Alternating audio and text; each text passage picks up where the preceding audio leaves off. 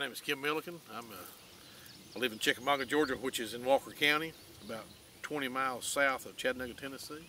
We're predominantly row cropped corn. It's our major crop. And we brought cotton into play in the last 2 years just to try to break up some rotations. Soybeans would be our other crop, and we couldn't grow them for the deer problem. We thought cotton would be a little bit of a ease on that. Grow a little bit of wheat.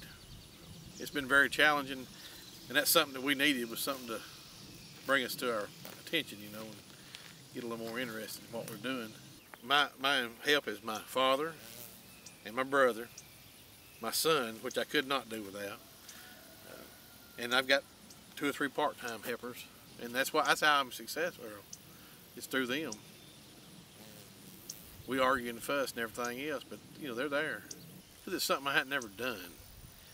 It's something nobody else has done here that I don't have any experience with. I'm kind of having to learn.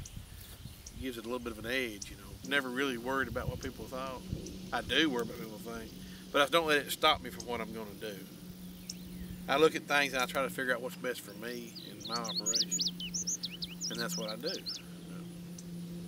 And everybody tried to talk me out of this, but I thought, you know, we got to do something different than what we're doing. Corn was $3 a bushel, soybeans were 10 and falling. We had to do something different. I like to work. I like to be busy doing something, and this right here supplies that. I've always got something to do, but also seeing something grow. You know, seeing you take it and just make it grow, and you know, I love fooling with equipment, mechanicking, you know, and and to me it gives you a little bit of everything you would want to do.